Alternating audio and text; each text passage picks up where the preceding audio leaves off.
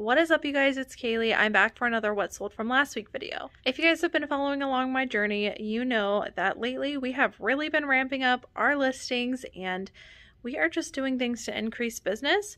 With that comes a lot of growing pains. I'm gonna be honest, I really felt them last week. I know I've kind of talked about that before where I've had some kind of rough weeks, but this was definitely the roughest week I have ever had in reselling.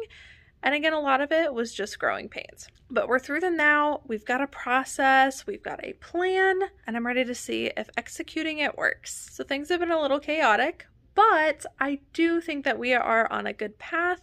And starting next week, I can't wait to start the week off right and really dive deep into some of those efficiency processes that we stopped and really took a look at this week. We redid all of our timing, pretty much all of our processes to make sure we were doing them correctly, and moving forward we are going to be a machine. Just kind of wanted to catch you up on where we were at, but we are going to dive into the sales.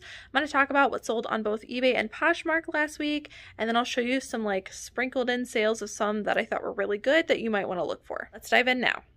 All right, you guys, everything that you see here on the screen happened between January 8th through the 14th. That is a Sunday through a Saturday, and that is how I calculate my weeks. Pretty much nothing's changed. In total, we sold 389 items for a gross sales of $6,358.04. Average sale price was $16.34, which is really low. Once again, as you can see, we were clearancing a lot of older items. This is coming to a close. I know I keep saying that, but I think we are about to reach the end of all of those older items, but that's the reason for the drop in average sale price. Estimated cost of goods based on an average buy cost was $1,556, making my estimated net, gross net, which is gross sales less cost of goods, fees, shipping costs, and any discounts that I gave for shipping on Poshmark, was $3,089.31. On eBay, I sold 83 items. On Poshmark, I sold 306 items. So you can see we moved a lot of stuff. Whenever I do closet clear out, we also have a ton of bundles. And when I say bundles, I mean there's like bundles of 20 items, there's bundles of 12 items, bundles of 18 items. Like, we've been moving some pretty big bundles of older items, which again is the reason for that drop in that average sale price, which is really dragging down my total. On eBay, with those 83 items, I made a gross sales of $2,856.34, making my average sale price $34.41. This is more where we want to be at after all of this clearance.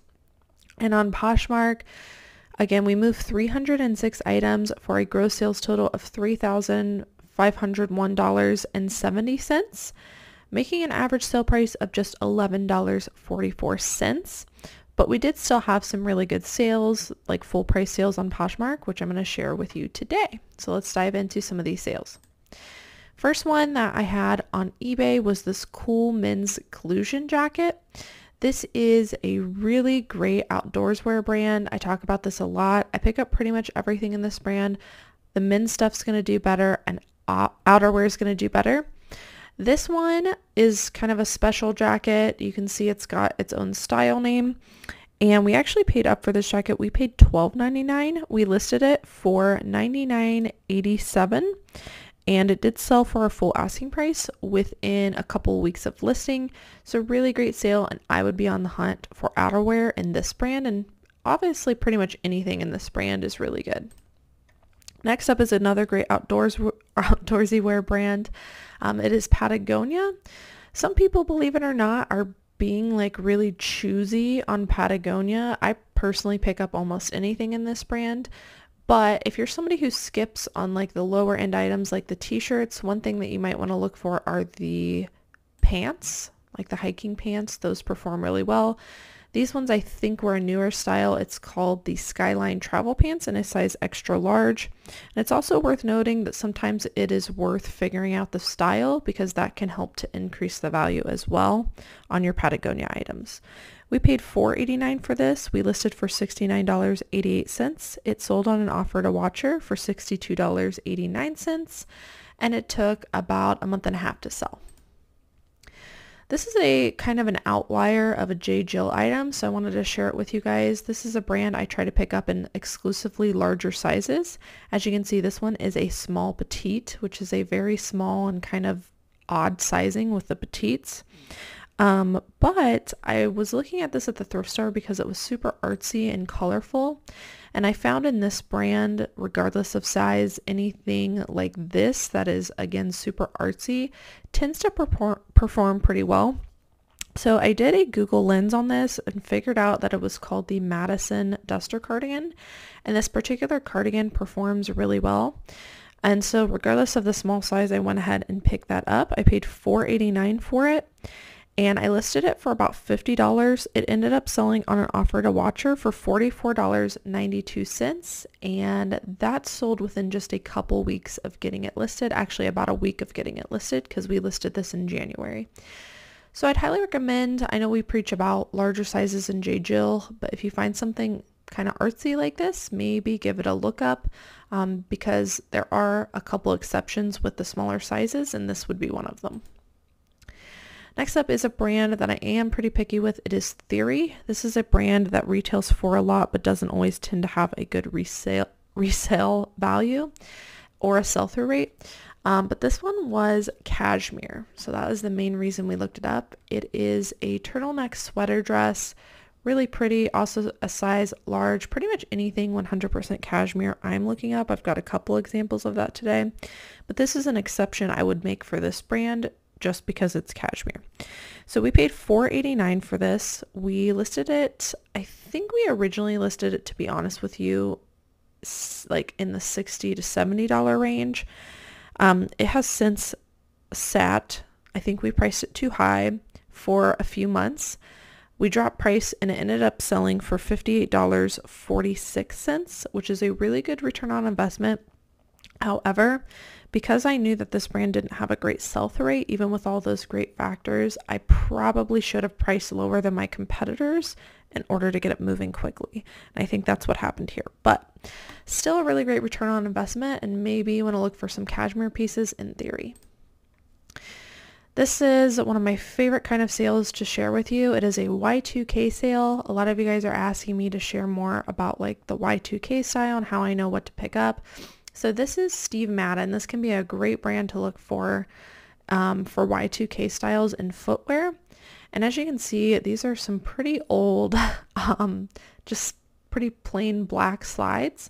They do have some wear throughout them. We made sure to note that. But really great sale and sold within a couple of months. So one thing that I look for in any Y2K footwear is for like a chunky platform, which these ones are. Simplicity is usually best, and I really like black simple shoes. I find that those ones tend to sell the best. But the one thing that you're really looking for is this chunky block or platform heel. That's what's going to perform really well. And then slides are really, really in right now. So I would definitely use this keyword if you've got something like this where you slip it on. That would be called a slide if it is lower. And people are really, really into that right now. I've sold a ton of these lately. So these ones we actually got at the bins. I'd say we probably paid a couple bucks for the pair. We listed them for $44.88. Like I said, it sold within about a month and a half to 2 months for our full asking price. So a bins pickup based on style into $45. I will take that all day long, but this is the style that you might want to look for. Next up is a modern shoe sale. It is a pair of, I don't know if it's Teva or Teva. I think it's Teva. But this brand retails for quite a bit. It is more of like an outdoorsy wear footwear brand, Teva. These were a pair of nice leather boots, and I saw that they were doing pretty good, so I took a chance on these because I thought they were a nice style. I paid $6.99 for them. We listed them for $39.87. There was a little bit of wear, but they still sold for our full asking price, and it took about a month to sell. I'm going to show you a couple examples of Levi's jeans that are selling for me. This is one of them. Anything Levi's that specifically states baggy on it, you're definitely 100% going to want to pick up. I've actually been picking them up with significant staining and wear, and they've still been selling well for me. I can't say that like once a bunch of people figure this out and put a bunch of better condition ones on eBay or on Poshmark that they're going to continue selling as quickly with the flaws, but for right now, the ones with the flaws are selling even still super fast for me. So these are a pair of vintage Levi's silver tab baggy jeans. These are a men's size 31 by 32. Very popular style right now. People are really into the baggy wear. I picked these up for $6.99 and we listed them for $44.91. They sold within a week for our full asking price. So absolutely yes, I would definitely keep your eye out for this. And later on in this video, I'll show you some more modern styles of Levi's that you can look for as well. This was a sale I thought that was worth noting. I've been talking to you guys about picking up kids jackets. I've been spending a lot more time in the kids section. To be honest, I'm really only looking for misplaced adult items and outerwear in the kids section in the brands that I would normally pick up in the adults. LL Bean is one of those brands. I'm looking for puffer jackets in this brand. This is a boys down tech puffer coat. I only paid $2.50 for it. And we listed it for $44.87 and it sold for our full asking price and it only took about a month to sell. That is a crazy return on investment on a kids item, and I'm starting to really get the hang of kids outerwear and which ones sold for a lot. Like I'm talking like $35 to $45. And it's been going really well because people are not going in that section and they're leaving that stuff behind. So this is my message to you. If you're not already, just run through the kids section, look for some really high quality puffer jackets. That would be like your LL Bean, sometimes Columbia, definitely North Face, and stuff like that. And give it a comp, obviously, but they're performing really, really well. And I'm surprised by the amount I'm able to get for them. This is a newer brand to me. It's called Onward Reserve, and this is the only time I think I found this brand. Actually, I think Nikki picked these up, but these are a pair of like performance pants where they're kind of in between a dress pant and an athletic pant, and that's the main reason we looked them up. But this brand seemed to be doing pretty good in this style. We paid $4.89 for them. And it sold for a full asking price of $44.91 and it only took a week to sell. So definitely keep your eye out for this brand. You can see they've got a little bear logo. Here's another Levi's that you might want to look for. I talk about this in quite a few videos, but it is the 501 women's jeans, the more modern ones. All I can say is you'll know which ones to get based on the tag, and I'm trying to zoom in for you, but as you can see, it's a pretty plain, simple, without the sizing, and normally men's have the waist and the inseam on the right hand side. These ones just say 501 and they say CT, or sometimes they say 501S. Either way, these are the ones that you want to look for. I got these specifically because they had an undone hem too, so I thought that would make them sell quicker. I will be honest, when you do comps on this style in women's, it does not have a 100% sell-through rate, but I continue to get them because even though they might sit a little bit longer, and by the way, typically they do sell within 3 months for me, but even though the data shows they might not sell as quickly, they always sell really well for me, and even if I sit on them, I always end up coming back with a great return on investment. I usually can sell them for about $35 to $40, sometimes even up to $50 depending on the size, but this is something I would definitely look for. So I feel pretty confident picking these up now in pretty much any size because again, for me, they are flipping. We paid $6.99 for these. We listed them for $39.88. They took about a month and a half to sell, and they sold for an offer to watcher of $35.89. Again, that is women's 501 jeans when they have a tag that looks like that. I haven't brought up this brand in a while, so I thought I would mention it again. It is Catherine's. I'm not saying pick up everything in Catherine's, but lately it has been a pretty consistent seller for us. We do try to stick to the completely plus sizes, like 2X, 3X, 4X seem to perform the best for us. This one's an outerwear item that we found at the bins, and it had a scarf included with this pea coat. Pretty good sale, honestly, and a really quick flip. It sold within a week of getting it listed. We listed it for $34.91. And yeah, Catherine's item. The tops are definitely in my opinion, hit or miss. You definitely want to do a specific comp with the size, but I can usually get about 25 bucks for the tops as well. Okay, don't come for me. This is a brand I've been experimenting with. You guys have told me there's a little bit of controversy over it because some people are telling me I shouldn't be able to get this much for it. I'm getting this much for it on some stuff. People are telling me I'm wasting my money, but I'm personally seeing success with this brand, even in smaller sizes. Now, I will say there are like only specific pieces I'm getting, but I'm kind of testing it out to see. So one of the things that I do know that is selling in Abercrombie and Fitch are the sweatpants. There's something Y2K feel about Abercrombie sweatpants right now, and I think that's the main reason that they are selling really well. But even if you do a comp on Abercrombie sweatpants and joggers, the comps are there. They're doing really well. So this was a pair of men's kind of tapered jogger-esque sweatpants. They were actually a size small, which I was a little hesitant to get them, but after doing a comp, I felt pretty comfortable with it. I actually paid $6.99 for these, believe it or not.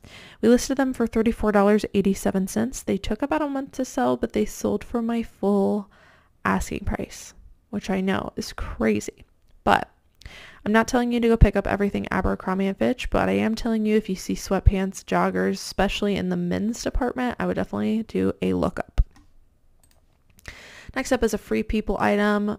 We all know what Free People looks like. I just thought I would mention with spring and summer coming up that if you're someone who skips on Free People, I would say if you find like jumpsuits or longer length dresses, like this one is, I would consider that a midi dress, so midi to maxi, I would pick them up. I am becoming myself more picky on Free People, but I do know that the jumpsuits, the maxis, and the midi length dresses always perform really well for me. We paid $8.99 for this. We did list it in the wrong season, so it did sit for several months, but it just sold for an offer to watcher of $36.49, which is still a great return on investment. And I think had we listed this maybe now or closer to spring, it probably would have sold quicker and for more money. But if you're someone who's being picky on Free People, this is a category I would look in. Here's another Patagonia sale. This is a men's Western flannel shirt. Not too much to say about that, but we sold it for $34. We paid $4.69 for it. I definitely keep your eye out for Patagonia button-up shirts. They seem to be performing well. Here's another J. Jill sale. This is a 3X women's top, and it was new with tags. Believe it or not, we actually paid $10.99 for this top, but we felt very confident doing so because it was a 3X and it was new with tags and the comps were there for it. So this is definitely a brand that you want to do a lot of factor stacking with. You know, we mentioned that artsy piece before that sold. That is kind of an outlier. This is more of the stuff that I try to pick up in J. Jill are the plus size pieces. So we paid $10.99. We listed for about $45. It sold within about a month and a half for an offer to watcher of $40.39. So about 11 into 40. Pretty good sale. Here's an exception I made on a brand just because it was cashmere. I like to mention this once again, kind of like that theory piece, because I'm willing to pick up stuff if it is 100% cashmere. Obviously, you want to do your comp. This is a Neiman Marcus, not a brand I normally get, 100% cashmere sweater. This is a size large. It had some color blocking.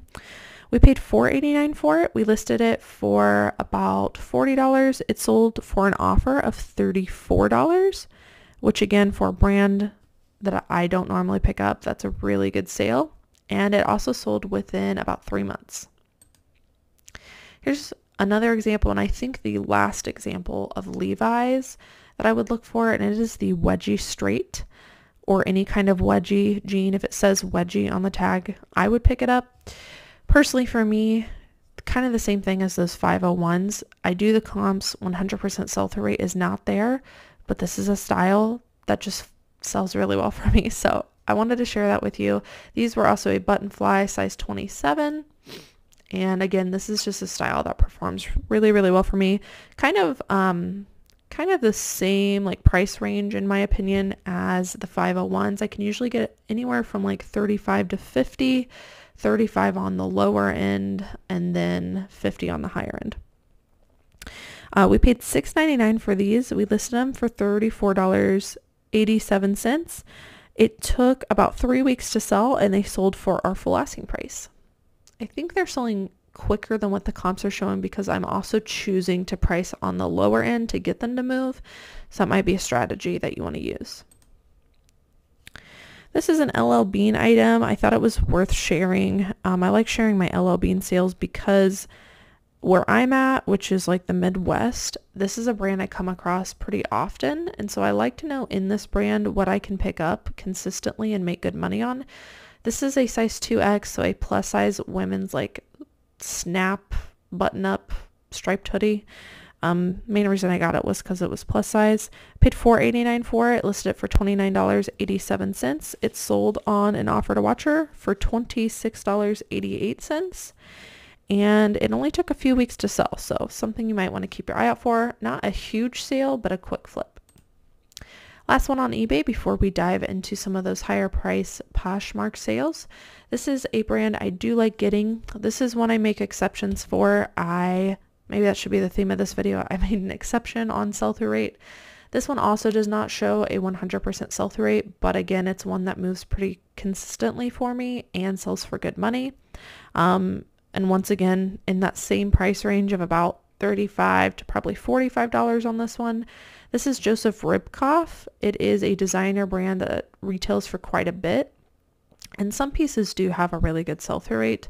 Tops, in my opinion, are not really one of them. But again, I'm willing to sit on them to get that return on investment.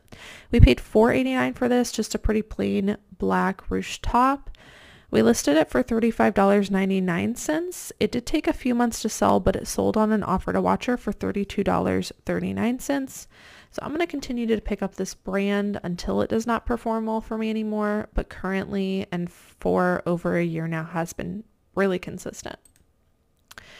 So let's dive into some of these Poshmark sales. This was a really good sale on Poshmark. This sold lightning fast. I think within the first week of getting it listed, maybe even days.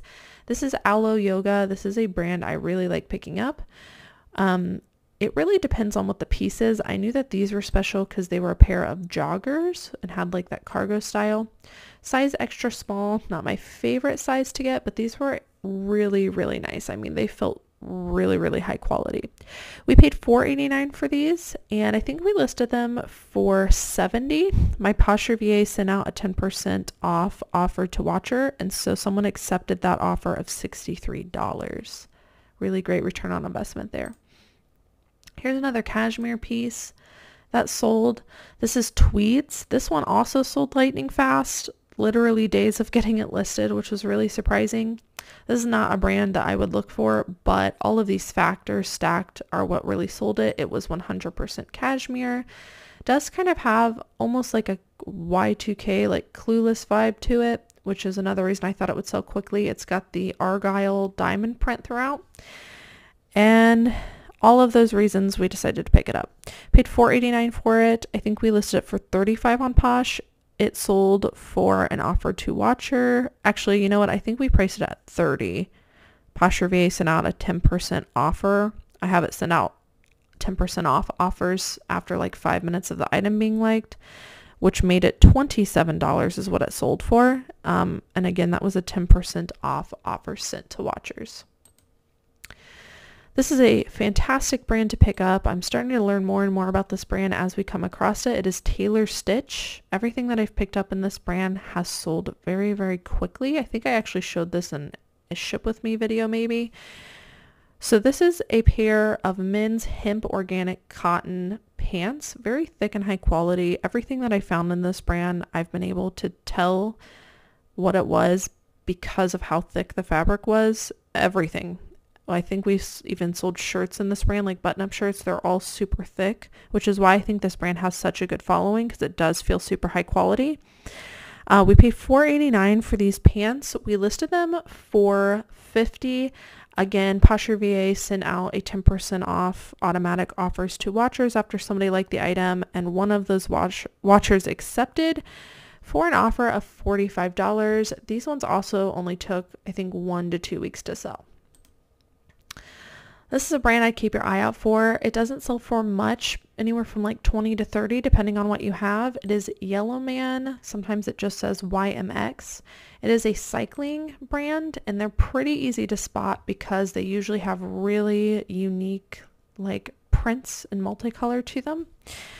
This one we got for $3.75. It sold for $20. I've sold some in the past that were long sleeve for anywhere between $25 and $30. So I thought that this was a brand that I would bring up again. Here's another kind of Y2K style item. This is Donald J. Pliner. This is a designer brand, once again, that retails for a lot but does not have the best sell-through rate or resell value. But this is one particular style that always performs well for me. I've sold many of these in the past. It is called Fiji, Fiji.